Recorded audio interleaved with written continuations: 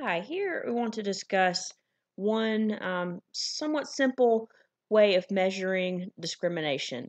So, one possible measure of discrimination is just to look at the difference in mean wages. If we're talking about discrimination on gender, then we can just look at what the average female makes and what the average male makes and take the difference and call it discrimination. But the problem with that is we may not be looking at equally skilled men and women. And so some of that difference might be attributed to the fact that women have different skills or abilities or different levels of schooling or training than men. And it may not just be really discrimination. And so a better measure would be if we compare the wages of equally skilled workers. So if we take a woman and a man who have the same level of skill, the same amount of education, that sort of thing, and we look at the difference in their wages, then we have a much better picture of how much that wage differential can be attributed to discrimination. So, the Oaxaca decomposition is a technique that does that. It takes that raw wage differential and it divides it into the portion that's related to a difference in skills and a portion that we then could attribute instead to labor market discrimination. So it works something like this. This graph sort of describes this composition. So you can see that women's earnings function is different from the men's earning function. So if we look just at the relationship between wage on the vertical axis and schooling on the horizontal axis, then and we just assume that school. So this is a really simple version of this model where we're just going to assume that schooling is the only thing that affects someone's wage. We know that's not true in the real world, but this is just to keep this example simple. We'll say that the only thing that really determines your productivity is how much school you have. And so the amount of wage differential that we can attribute to a difference in schooling would be the difference in skill part, and then all the other wage difference would be something we could consider to be discrimination if schooling is the only thing that affects someone's productivity. So that's our sort of simplifying assumption here. So let's look at how men's wages are determined based on their level of schooling versus how women's wages are determined based on their level of schooling. So um, the the symbols here with the bar over them, that bar indicates an average. So let's assume that the data show that the average woman has SF bar years of schooling. The average man has SM bar years of schooling. So the average male has more schooling than the average female. So we should expect to see that men's wages would be higher if schooling is something that affects your productivity. Um, and when men's wages are higher than women's, part of that can be attributed just to the fact that they have different skill levels or different levels of schooling. It's not necessarily indicative totally of discrimination. So if we if we consider that, then we can look at um, the raw wage differential between men and women. So the average male who earns SM bar or has SM bar years of schooling will earn WM bar wages, right? So if we go from that average schooling for males up to the male wage function, earnings function, we'll see what the average male makes in terms of their wages.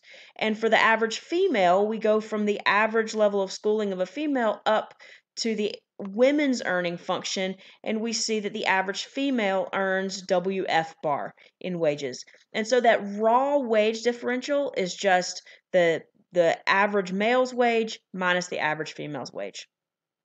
Now, how much of that is due to a difference in schooling versus due to discrimination? How could we figure that out? Well, the best way to look at that is to think about this average female. Okay, so let's look at the average female. She gets an SF bar level of schooling. Because she's a woman, her earnings are determined by this orange line here, right? So the orange line shows us how schooling translates into wages for women.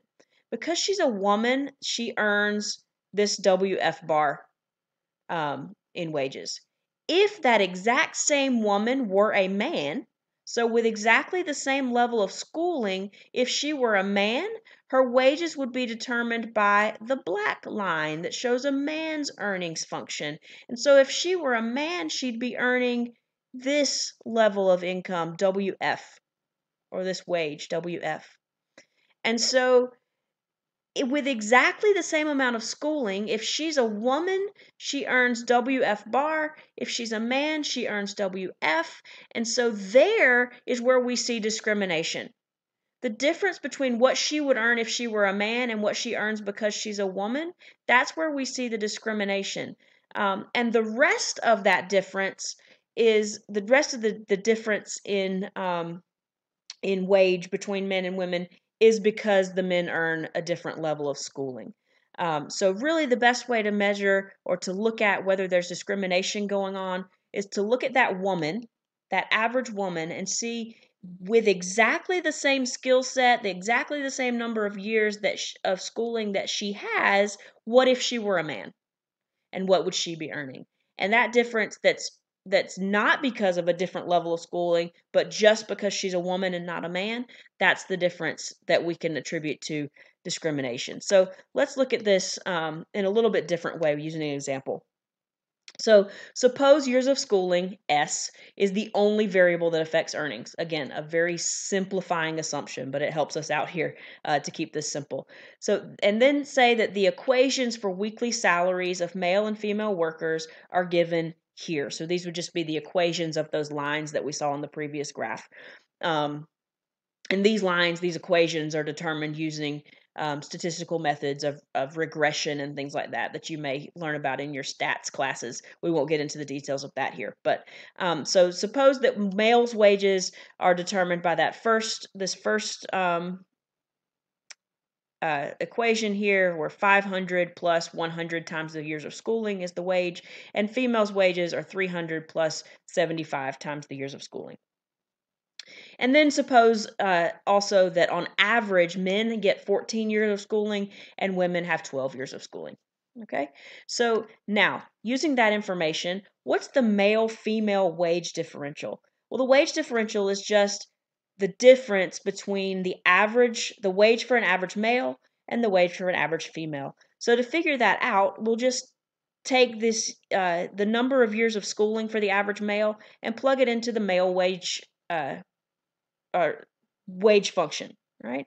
And then we'll take the number of years of schooling for the average female and plug it into the female wage function. And when we do that, we have 750 times 90 or plus 93 times 15, that 15 being the average years of schooling for a male, minus 400 plus 85 times 13, which is the average years of schooling for a female.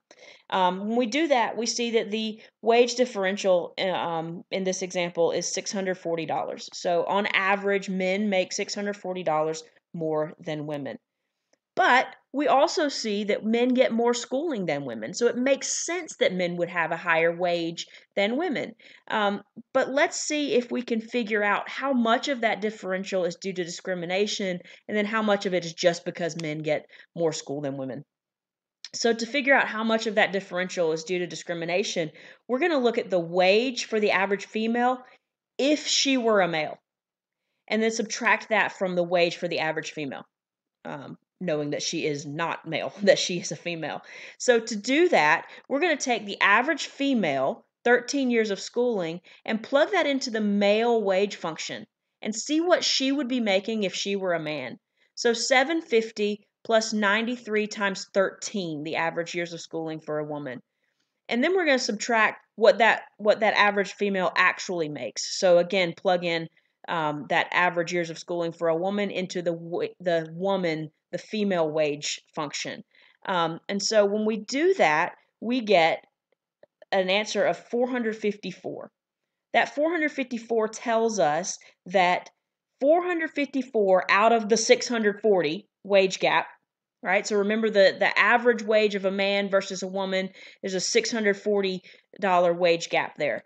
454 of those dollars can be attributed to discrimination. Just the fact that she's a woman, not a man. Because we can take that average female and turn her into a man and see what she would be making if she were a man. And the difference between that and what she makes because she's a woman is $454. And the rest of that wage differential, up from the 454 up to the 640, that's the part that we can attribute to just a difference in schooling. So, like I said, because men on average get more schooling than women, we would expect them to have a larger a higher wage than women, just because of differences in productivity, differences in schooling. But what this shows, what this Oaxaca decomposition shows us, is that the wage gap should not be as large as it is, that it would be much smaller if it were only due to that difference in schooling. And we see a pretty big amount of that gap is attributable to discrimination. So again, this is a really sort of simplified version of this model, the Oaxaca decomposition, but it kind of shows you some of the tools that we have.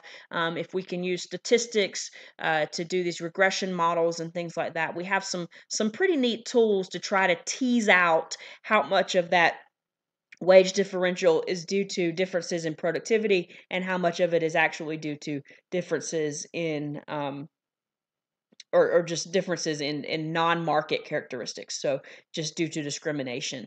We can do this not just for gender, but for ethnicities, for race, for blue eyes versus green eyes, or for anything, any non-market characteristic that we suspect there may be discrimination going on.